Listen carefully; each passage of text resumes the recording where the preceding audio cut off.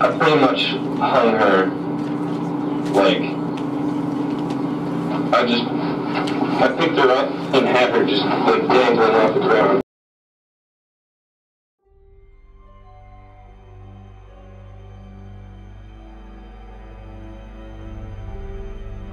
In the early morning of December 3rd, 2016, a 911 call was placed by a passing motorist about an abandoned car left on the side of a bridge in Belmar, New Jersey. 911, where is the emergency? Yeah, not emergency. Actually on the Belmar Bridge, right after heading south in the middle of the bridge, there's a car that's abandoned. It's off to the side of the road. The car belonged to 19-year-old Sarh Stern. Once family members were informed about her abandoned car, with the keys left in the ignition, and could not get in touch with Sarh, a massive missing person search was launched. But authorities came up with nothing. Sarh's friend, 19-year-old McAtasney, being the last person to be seen with Sarh, was questioned by police. Liam gave the implication to police officers that Sarh was not happy at home and may have wanted to leave town or even be suicidal. I know that her dad's taken money from her in the past. I think her mom was supposed to leave her money or something. I know she definitely has a lot of trust issues with her dad, so I've just been trying to help her out with that.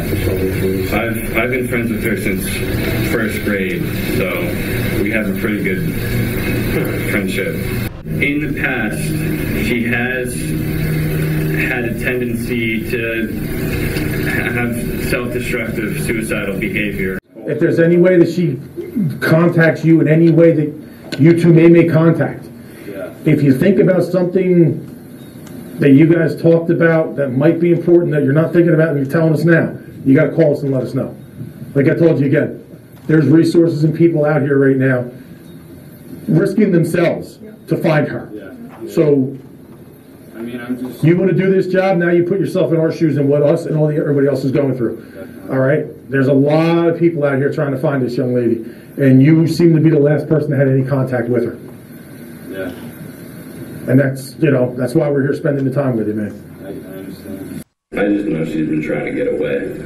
You can tell me she's going to Canada. So I want you to think very hard. Okay, about your conversation. Take as much time as you need. I want you to think about your conversation that you had with Sarh on Friday. I want you to put yourself back in her house with her. And I want you to think about the things that she said to you. Okay? One thing I want to talk to you guys about was if she did jump off the bridge. What are the odds that she's not somewhere all the way out in the ocean by now? And did she tell you she was going to jump off the bridge? No. If she had told me that she was going to jump off the bridge, there would have been no way that I could have gone to work that night. I went to work and I had one of the best nights of my life. I made a bunch of money. All my tables were good. I had a great time. It definitely, I would not have been able to do that if I knew something. You're welcome. Just hang tight right here. Let's just step out. Yeah, thanks. No problem. Over the past few weeks, she's been just packaging things up in containers and moving them to other people's houses. Do you think her behavior was odd? Yeah. I didn't think it at first, but she's always wanted to go to Canada. One thing I want to talk to you guys about was if she did jump off the bridge, what are the odds that she's not somewhere all the way out in the ocean by now? And did she tell you she was going to jump off the bridge? No. 1 month later, a friend of Sarh's, Anthony Curry, came forward and told police that Liam had said to him the previous Thanksgiving that he had planned to kill Sarh and take a large sum of money that Sarh had recently acquired. Anthony agreed to have a hidden camera installed in his vehicle and have a meeting with Liam. During the meeting, Liam reveals the grim details of how he murdered Sarh for money she had in a small safe, and how he and his former roommate, Preston Taylor, who was also Sarah's prom date 1 year earlier, tossed Sarah's body over the Belmar Bridge to make it look like she committed suicide.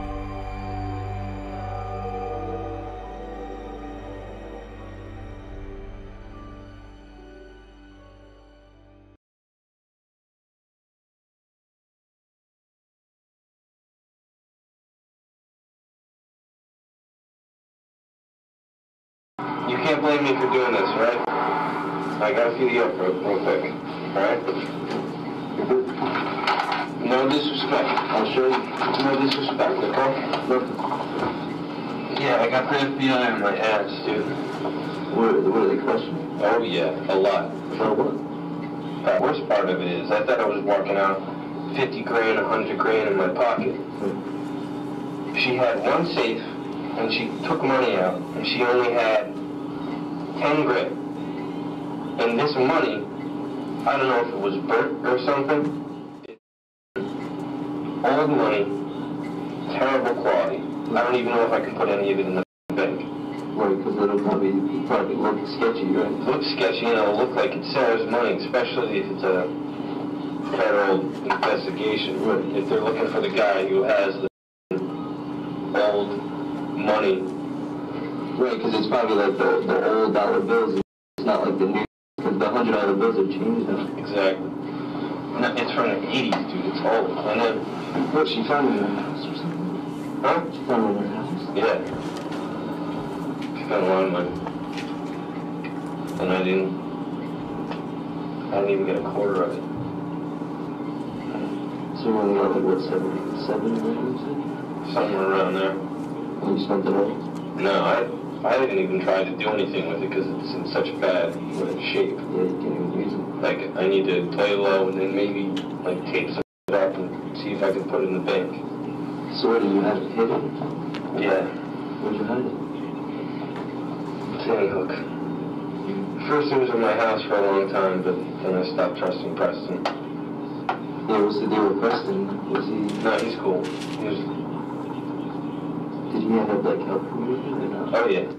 Sarah's whole deal was my thing. But I had planned Sarah's situation for me to be interrogated by cops. Like, that was whole part of my plan, to make me look not guilty. Like, what did you end up doing? You didn't hear about it? It was all over the news. No, but I didn't know if you, like, you went through it. Yeah. And the worst part is, we threw her off the bridge, and the body never showed up. It's probably frozen. It's probably all the way out in the ocean. And it's fucking frozen, so she's not coming up anytime soon. Her body's probably at the bottom of the ocean, or she got eaten by a shark or something. Yeah. Bro, this is like a movie, bro. Yeah. And, dude. Alright, so, I'm hanging out with her.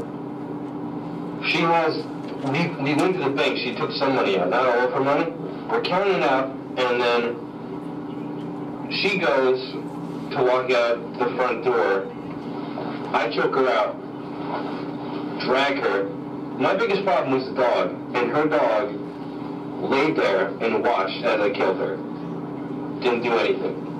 Her dog. What kind of dog? Yeah, what kind of dog is that? It's like some. Was it a big dog? It looks like a beagle, but it's like the size of a Great Dane. Jeez. Nobody was there? No, nobody was there. Even her dad wasn't there. He was in Florida. Yeah, you said that he was there. So, I have to leave. I dropped my phone at Sarah's house. My phone was at Sarah's house. Like... Wait, you left your phone? Yeah, I lost it. I couldn't find it. I had to go to work. I had timed everything out so that... Why did you take your phone? You should have left it in your pocket. Dude. What were you doing? Strangling someone? I couldn't find it, dude. It ended up being out in the driveway. Oh, it must have dropped at you. It must have dropped when I was crawling to get in the car. But I took her out, dragged her into the back, put her in the bathroom, and then I had to go straight to work. So Preston came over, took the body, put it in the bushes, and then I was at work. I had a full, night of work, except I left work a couple times, which looks sketchy. I look for my phone, though, which is a reasonable, thing to do. Yeah, you don't look for your phone, Which is kind of, me losing my phone is kind of a good thing, because the cops are like, oh, he's hanging out out there, he lost his phone, he's going back and forth between his house looking for it. And then I get off work that night, go straight over, Preston and I go over to her house, take her safe, bring that over to my house before we do anything. Then we take her body out of the bushes and drag it over to her back fence, and I crawl, get into her car, and I back up. There's a security camera across the street, so I had to act like her. I watched her every time she backed out. She does the same thing. So I backed out exactly like she did and drove off. Put her in the trunk? Nah, put her in the passenger seat of her own car. And then Preston and I had these walkie-talkies to communicate with. We just used them again. So I was driving, and I had her buckled in the passenger seat. So she looks like she's just sleeping. She's just sitting up. And my plan was, for me, I underestimated my own strength and how much a dead body would weigh. Because it's limp weight? Yeah. I got up on top of the bridge to throw her off. My plan was I was going to throw her off, run over, jump over the divider, and get into Preston's car. And I go up, open the door, unhook her, pull her out, start dragging her to throw her over, and then cars start coming up. I see headlights coming. I try to get her over, and I can't. Leg up, the weight from her body, made me fall, and my leg went up. So now I'm lifting my leg up, and there's 3 cars coming up. So I grab her body. Dude, I had superhuman strength, and I threw it in the car, and I picked it up, and her feet were up here, and her head was down there, and 3 cars go by, and I'm losing my because that easily could have been a cop.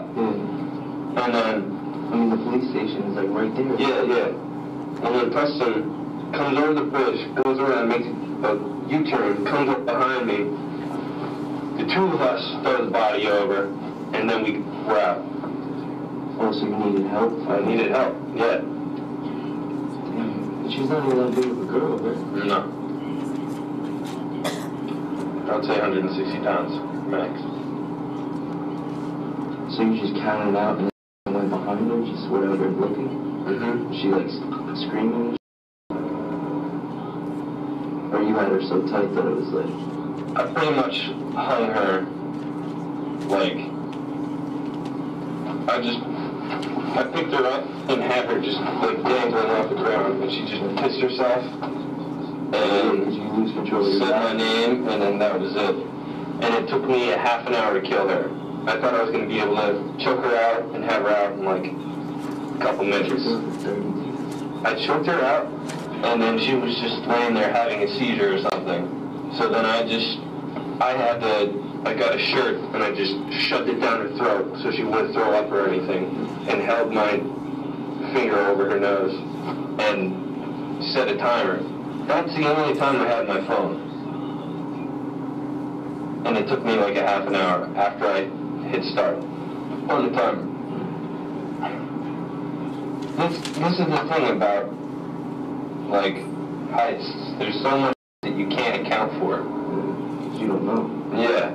You don't know until it happens. And the next month was just me getting interrogated by cops over and over and over again. Why? Because you were the last one to be with her? Yeah. And they knew through the phone, I guess? Through the phone calls? They knew because it was just it was part of my plan for them to know that we were hanging out. Right. Because I needed to make it seem like we were better friends than we actually were, so that they wouldn't question my behavior with her. What about like your brother and shit? Did he question anything? He doesn't know. Josh did. Josh is the only one that I've seen him question, but he wouldn't do anything. So you told him? No. You are the only person on this planet that knows, besides Preston. And Preston doesn't know that you know. And I think we should probably get back to our house. Because I gotta get him back. Where is I got to fucking work at 6 a.m. True. Because Preston doesn't like this idea.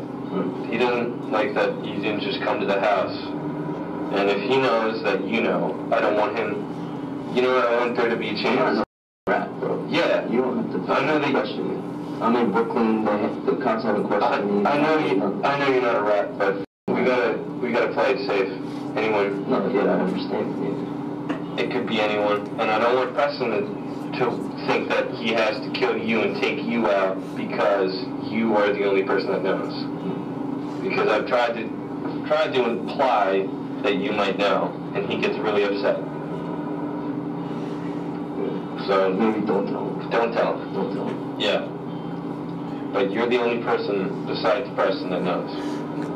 And I told you that at the beginning. That's how it was going to be.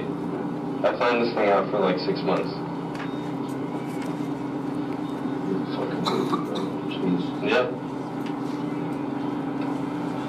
And I didn't get a lot of money, but I had enough money to just be like living comfortably in my house. Throwing parties all the time, doing whatever the fuck I want to do. I come out of the shower, Preston's mom's on the couch talking to him. They're all like secretive and shit. And I just go in my room, I'm freaking out, like what the f is she doing over here? She leaves. Next thing I know, the entire Belmar police force is at my door taking Preston away. Like I thought they were arresting him. They were gonna he was gonna tell them everything. He didn't say fucking word? He didn't say anything, and I was losing my shit.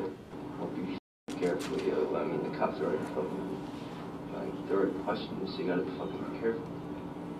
That's all over now, though. I think everything's over. So you don't gotta worry about it. I don't know. Because a 19-year-old just went missing, just like Sarah. The car was on the bridge. I don't feel any different, and I don't think about it. You always think you're going to try these new things, and you're going to change. But it didn't change. It just doesn't do anything. It's weird.